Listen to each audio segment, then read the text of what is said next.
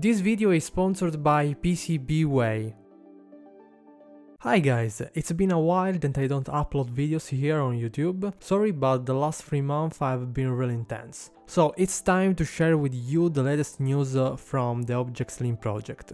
In these last 3 months I have designed the OBJEX Link packages. I have developed the first PCB panel to simplify the production of the kits, and finally I designed a version of OBJEX Link 1.6 for applications that require a very good coverage of Wi-Fi signal. Also, I wanted to let you know that you can buy an OBJEX Link kit on Tindy.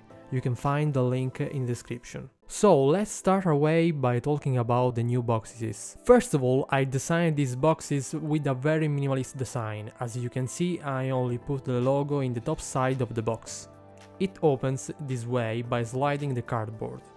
The PCBs are protected by 2 layers of ESD foam, along with a sheet of tissue paper that wraps around the boards. Obviously, this is the first prototype. Of course, I could improve the box in the future, but to sell the first kits will be fine.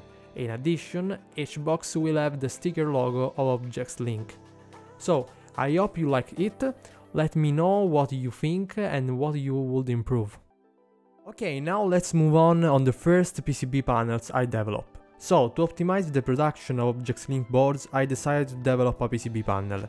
In this way, it's more simple to assemble the PCB manually, also if the final goal is to use a pick-and-place machine to do this. So, the idea is to improve the entire PCB production process, and for now I develop only the OBJEX Link 1.6 panel to make a test. For this first panel I decided to design it manually, but it's possible to use a plugin on KiCad to automatically generate the panel, just starting from the single PCB of your project, and it saves a lot of time. Instead, if you decide to develop a PCB panel for your project and you don't want to develop it with a CAD software, you can use the service of PCBWay that will design for you the PCB panel. You only need to upload the Gerber file of your project and write the number of PCBs you want for each panel. So here is the final result of PCB. I'm very impressed. As you can see, the boards are connected together by mouse bites. They are a line of tiny holes. And here is how I assembled and soldered the PCBs.